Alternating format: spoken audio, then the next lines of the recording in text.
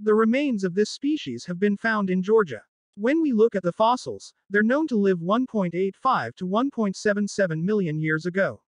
The brain volume ranges from 546 to 775 cc, with an average of 631 cc.